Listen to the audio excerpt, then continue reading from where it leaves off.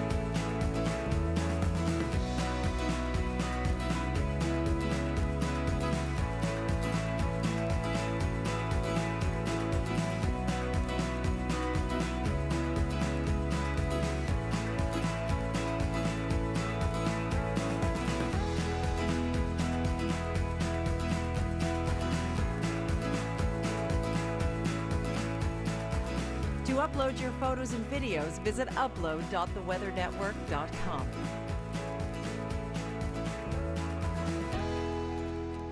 When severe weather strikes, get critical information through Storm Center on our app, website, and TV channel. Stay ahead of active weather.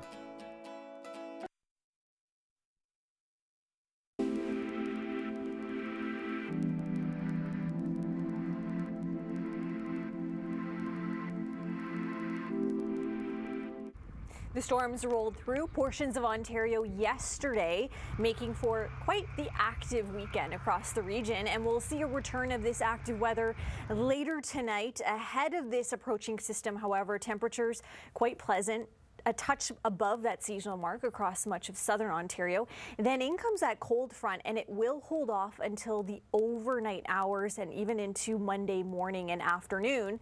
And because of the timing, we'll likely get a light show out of this later tonight across much of the region. Lots of lightning associated with this instability, and we do have a heightened risk as we head towards the extreme southwest. Windsor, Chatham towards Sarnia, we do have the strongest chance of those storms reaching severe criteria, and we cannot rule out the tornadic threat there, although it's quite unfavorable in terms of the timing. But there's a shot of that line of storms coming through again after midnight, and holding off for likely the GT until the pre-dawn Monday hours, and then we get another shot of that instability along that cold front, and that cold front will be slicing through much of Ontario and portions of southern Quebec as we head into Monday afternoon. Stronger storm dynamics at place across the southeast and across the Ottawa Valley. So a cool down comes in behind this cold front. It will be short-lived, and the same boundary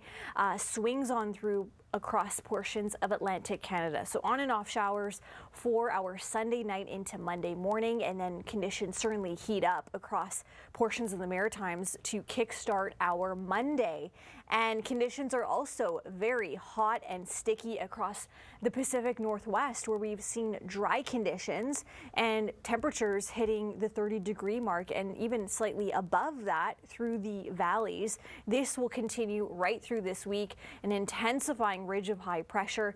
This will eventually build its way across the prairie provinces, but we do have a shot of colder air and frost through this overnight.